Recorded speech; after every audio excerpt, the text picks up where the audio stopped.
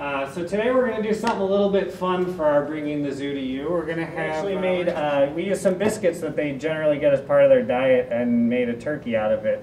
But then they got Jim and Axie, our brown bears, that are going to be rooting for Chicago. So we're a little split. Now, the lemurs, on the other hand, our lemurs regularly every day. They get fed twice a day. We train them every day. But, you know, these lemurs here, like I said, they're in for a good game. They don't care who wins. They just want to root on their favorite. Having to spend all day and all night preparing the food before, and then just showing up and getting your fill. And I think the lemurs are pretty excited about that, too.